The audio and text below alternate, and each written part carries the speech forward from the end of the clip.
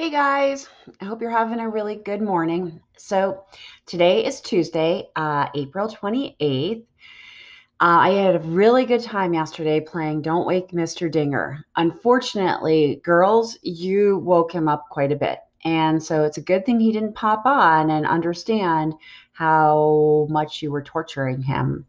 Okay, we will be able to play some games like that again. Hopefully, we can play it in the classroom someday, and then you'll be able to understand how startling it is. Because for me, I don't know if you noticed, I kind of screamed every time it popped up. Several of you guys need to finish. I'm going to be looking at the site here. Hopefully, you're watching the videos every day because that'll help explain what maybe my words don't explain as well. Some of you need to continue and work on the Columbian Exchange entries on your Google sites. What I need you guys to start doing is putting in the title of that section, make a title block just like I did here. All you have to do is insert text and then create it. When the text is there, click on title if it was normal, and that'll show you how to do that. But then if you type in Columbian Exchange and then you put your information down below, that would make it very useful, easy for you to follow. Information is not one sentence. If that's what you did, you're going to need to go back because these bullet points were expressed to be used on that. They were right up here. I said, please use these bullet points as a springboard to your writing on that page. So you needed to read through those and then compare that to those videos and put the information onto that page. So make sure that it's detailed. We don't want to pick up bad habits. We want to be, as we're doing this and we're working from home, we still need that rigor and that intensity, okay?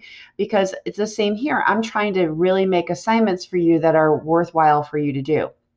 And so you guys need to put that little bit of oomph back into it, okay? So these are some of the things that were from yesterday's work that if you did not do that, you need to go back and do that.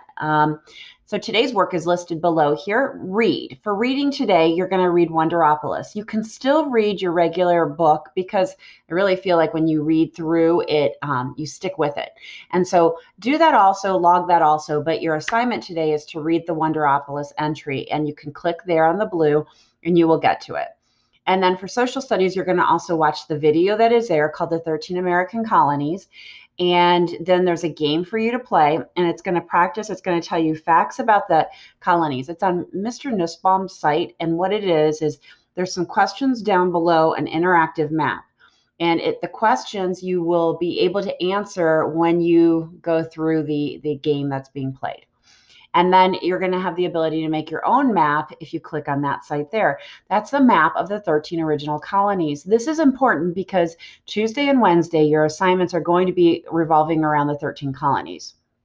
On your American history page, ultimately by the end of Wednesday or Thursday, you're going to need to have a fast fact about every one of the 13 colonies.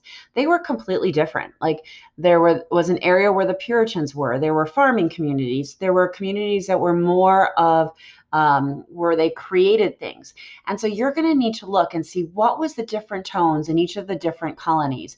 And so thinking about if you were to open up something in like a hotel in the early Americas, why would someone want to come to your hotel? Why would they want to settle in your colony? So as you go through this, be thinking about a fact and be thinking about which colony you would like to cover. Now on this, I'm going to try to, since there's only 12 of you, that there should be one colony per person. Some of you are doing your work together, and I don't mind that, but I want you not always to be doing your work together either.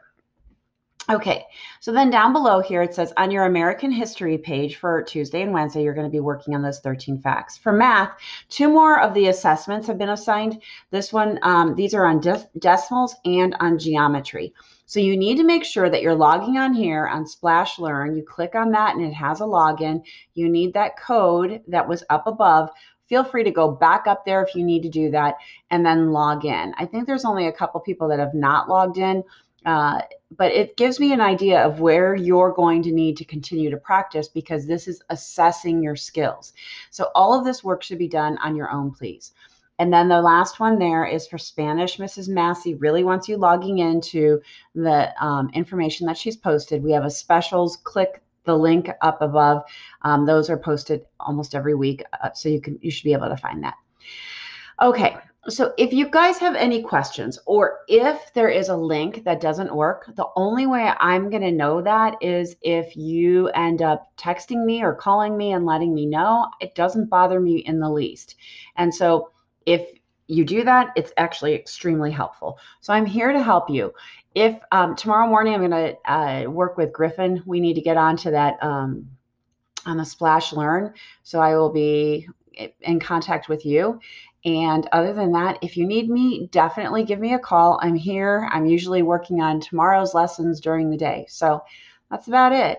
All right. I hope you have a great day. And it's supposed to be yucky tomorrow because I'm doing this on Monday night. So hopefully it won't be so bad. Thanks. It was fun playing the game today. Bye.